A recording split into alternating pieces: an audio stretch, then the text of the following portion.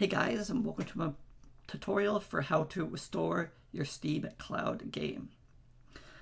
A quick caveat here, your game will only be able to be retrieved if your game did not shut down successfully since the last time you launched it. So if you deleted the save or the game is corrupted and then you open and close the game, when you close the game afterwards, it will re-upload your information to the Steam servers, so that when you try to download again, you'll just download the deleted data or the corrupt Steam files. However, if your game crashed, or your computer blue screened, or somewhere where Steam did not register the game as successfully closing, it will not re-upload the data, and that can be retrieved. If your game is running, is the other option, you can close the game without Steam uploading to the servers. So if we go Properties, Updates, and unclick Enable Steam Cloud Synchronization, you'll see that cross the cloud, and now you can close your game. When you close it, it won't upload to the Steam servers. So you can just re-enable that. Okay, so now that we have that straight, onto the actual business at hand here. Oops, sorry. So Steam actually has a list of where all your Steam Cloud games are stored. So I'll put this link in the description, but what you need to do is find the game. So we're doing Car Mechanics Simulator 2018. So let's find Car Mechanics Simulator 2018. We'll go to Show Files.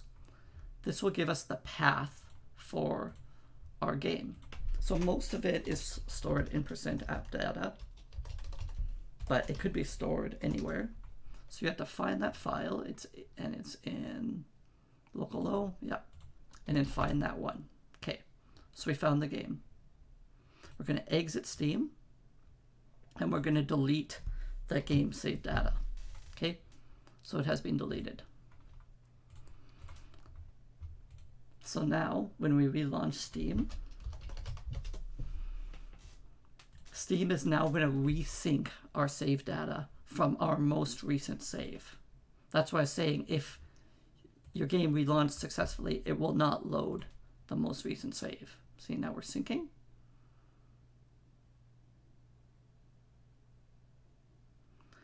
Sometimes it takes a bit for the data to sync. Okay, there you go. Now it's sunk. Okay, so once it syncs, you can launch your game, and your save files should be there.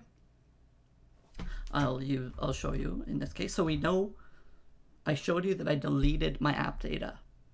So any files that are here will have been uploaded by Steam. I did not create any of these files. So right there is my profile. I deleted the data, so I should not have any profile except for the ones created by Steam. So that hopefully is good enough proof that the system works, and you can actually see it sunk afterwards, and that's the syncing I was talking about, which is important to avoid if you have not closed your game yet, or if your save is corrupt. So hope this helps. Share it with others so everybody can get their save back, because I know everybody put hundreds of hours into a lot of their saves. So happy playing.